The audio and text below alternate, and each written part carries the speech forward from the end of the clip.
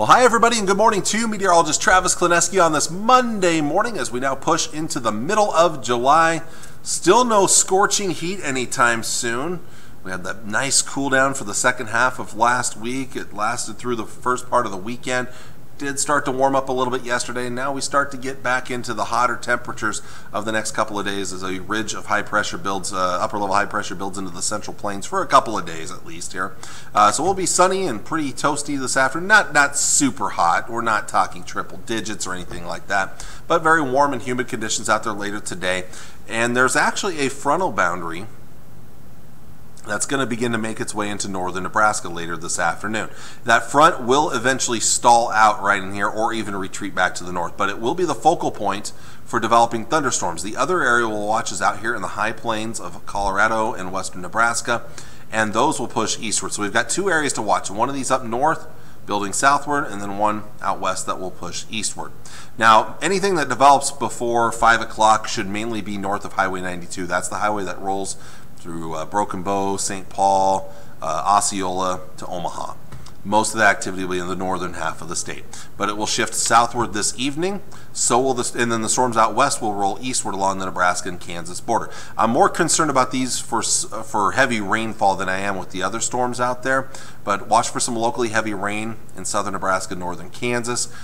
Otherwise, severe weather also a possibility, mainly during the evening. Once we get past about midnight, the chances of storms start to quickly wane.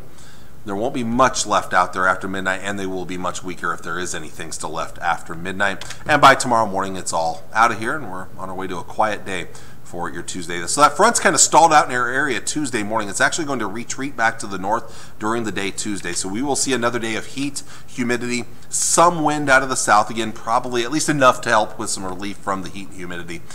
Storms will try to fire up later in the day. It's not a very good chance, maybe something out there. I'm really eyeballing areas near the South Dakota border. A lot of it depends on where the front is, but forecast models are a little bit mixed right now. Some have storms developing and pushing through these areas here, and then others are a little farther north, such as this model. This model right here is going to show activity pushing west-northwest to east-southeast tomorrow evening and overnight tomorrow night. And it could be one area of storms, it could be several lines of storms that make their way eastward. Notice how far north they are, but this is all north of the front, which is sitting right about here in northern Nebraska, Highway 20. Right in here. So yes, most of the activity could be here, but I'll show you, as I'm going to show you in just a bit, the Storm Prediction Center is also accounting for the potential for storms right in here as well. So we'll keep an eye on that. But again, one or multiple lines of showers, thunderstorms through the overnight hours, and then they will push out and clear out of here Wednesday morning. By that point, the front is now sitting across southern Nebraska. It has now made its way south, and we will cool things back a little bit for the end of the week, for the second half of the week. So, severe weather from the Storm Prediction Center. The Storm Prediction Center has a slight risk of severe weather. It covers most of the Local 4 viewing area with a marginal risk out west and also a low-end marginal risk farther east. Biggest threats, large hail, damaging wind gusts. And again, watch that locally heavy rainfall right in here. Tomorrow, notice now again, the forecast model I showed you was more aggressive up here. The Storm Prediction Center has this whole area a little farther southward, about Highway 2, and then north of that.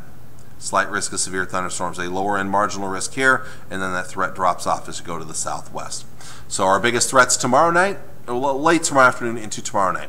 Damaging wind gusts, large hail, once again locally heavy rainfall, especially if you get storms that roll over the same areas over and over again, and then also can't rule out an isolated tornado. It's not a big chance, but there is the low possibility. I'm not as aggressive with thunderstorm activity on Wednesday. Eastern Nebraska maybe, but I don't think most of us will see much on Wednesday here. I did not include that in the forecast for the Tri-Cities at least. So, highs today, upper 80s and low to mid 90s. It's going to be pretty toasty out there, a little bit above average for most of us, also a little more humid as well. Tonight then we'll fall back into the low to mid 60s by tomorrow morning.